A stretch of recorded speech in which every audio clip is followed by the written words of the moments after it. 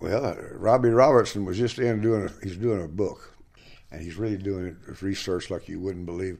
But he remembers a place, the roughest place he said we'd ever played, and he couldn't remember the name of it.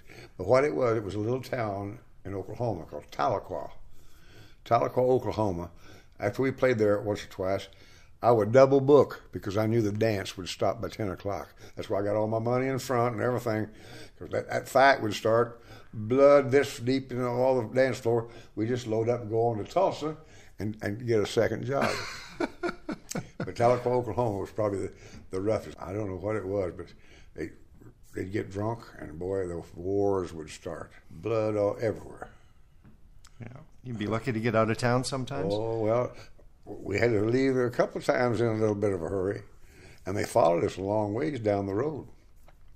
That's when I took Jay Smith. Jason Smith, I think. Anyway, he was a black kid, good-looking black kid, About that time, he was about 21 or 2 then, And so I took him down south, and we were in Arkansas. And so he would go up and say, oh, no, he's a Canadian Negro. I say, tell him you're Spanish. Tell him you got them anything, because they're still weird down here, man. And so he got in, somebody said they was going to hurt him if he sung any more songs in that club. And that's when I pulled up my little gun. I pulled it 3 times in my lifetime.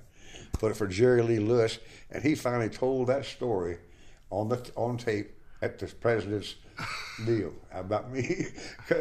He was really ornery and mouthing off to 5 or 6 big kids, 27, 28 years old, because we were sitting out on the balcony smoking, and one of the guys said, "How come you didn't play this and that these songs that he wanted to hear?"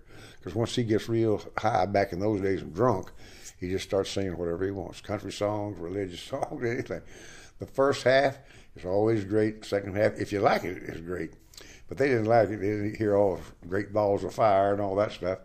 So Jerry said, I don't like this half. He's drunk. And so he just pissed these guys off. And here they come, boy. They said, wait a minute, we'll teach your ass a lesson. So I had that little policeman had a special thing. Lou Miles used to make my coat special so they couldn't see that lump in my coat. I pulled it out and said, boy, 5 of you won't make it. There's a 5-shot police special. And so that kind of stopped them a minute.